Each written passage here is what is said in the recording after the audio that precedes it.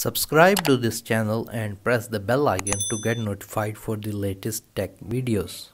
Hey, what's up YouTube, this is Wasi here, and today in this video I'm going to show you how you can apply materials to your 3D models that you import in Unity. So let's begin the video. So here I am in Unity and I have made a new folder just to make things more organized, and here is the folder which contains my 3D model. So it's basically arranged, if you can see.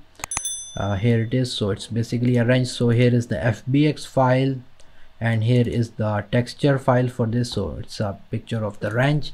Anyways, we're going to select the texture and the wrench FBX file itself, and we're going to drag and drop both of these files on the Unity editor.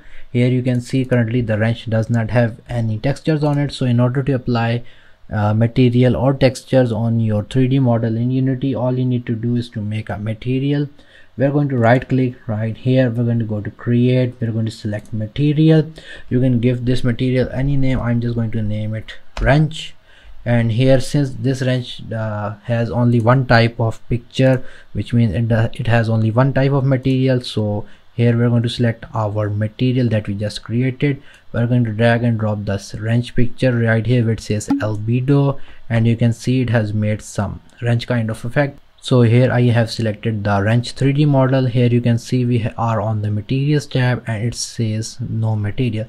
So we're going to drag and drop this material right here that we just created, and it should now show the wrench with the material, and we're going to press on apply so that it is applied, and you can see the wrench now has the material. And now if I drag and drop the material on the scene, you can see that we have applied the material on the 3D model in Unity. So guys, in this way you can apply materials to your 3D models in Unity. In my case, I had only one type of material. If you're going to have multiple type of materials, you can just go onto your material and apply vice versa. Like if you have a metallic type, a normal map, height, etc, etc, so you can do all of these things. So guys, if you like this video, like, share, subscribe. If you have any questions, write them in the comment section below, and if you haven't subscribed to my channel, please do so.